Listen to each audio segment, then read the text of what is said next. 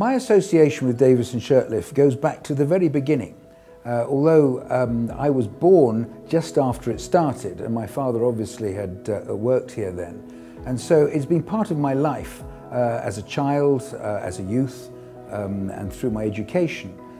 And my ambition was to basically modernize the company, and that's what I did. And so we started in 1990, the turnover of the business was about 50 million shillings, and we grew continuously at about 15% every year until today we're about a 10 billion shilling business.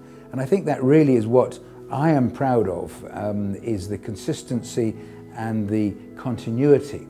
We have three values, and they were my father's values, the values that the business have developed from its very beginning.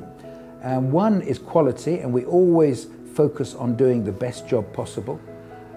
Two is integrity, both at the integrity level with our customers and our suppliers, and also obviously with the community. The third value is actually my old school motto, altiora Peto, which is Latin, which means I seek higher things, and really encapsulates the aspiration of continuous change.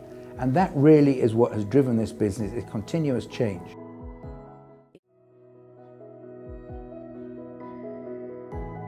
As for the future, we want to move with the times, we want to take advantage of the opportunities, and we want to continue to grow. We're a modern organization, we have high standards, we have a culture of commitment, and we do see that we can be an international level type of company, a world-class type of company, and lead in the region and show how an African company, a local indigenous company, can really be world-class.